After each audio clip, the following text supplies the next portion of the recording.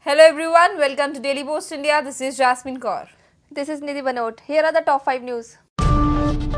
The Shiromani Akali Dal has taken Tourism Minister Navjot Singh Sidhu on the target. Akali Dal alleged to Sidhu that he is insulting Sikh monuments because of their construction done by Shiromani Akali Dal Bharatiya Janata Party government. Sidhu's mentality could be well imagined from his act that he is fit for comedy shows only just to sit and laugh. Naseeb Kaur, mother of Ram Rahim, who is serving 20 years imprisonment for rape, visited jail to meet him. Since his conviction, no one had visited to meet him, even as he had given the names of 10 visitors, including his mother, to the jail authorities. Proper frisking was done by jail authorities before letting her meet Ram Rahim. Congress President Sonia Gandhi has called a meeting on 18 September to decide the name of the candidates for Gurdaspur by-poll.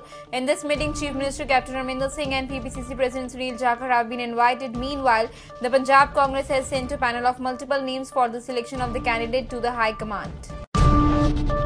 A day after the recommendation of a committee of the Punjab and Haryana High Court to scrap the HCS Judicial Branch Preliminary Examination 2017 because of prima facie evidence of paper leakage, the Punjab and Haryana High Court on Thursday cancelled the examination. About 2 months ago, on July 16, a preliminary examination was conducted for filing up 109 posts in the subordinate judiciary.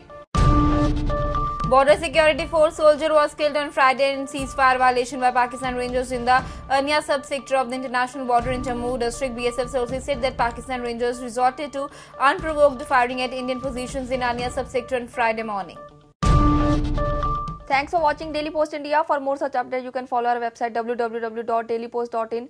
You can follow us at Facebook page Daily Post India. Even you can also subscribe to our YouTube channel, and for frequent updates, you can also download our app Daily Post India. Thank you. Thank you.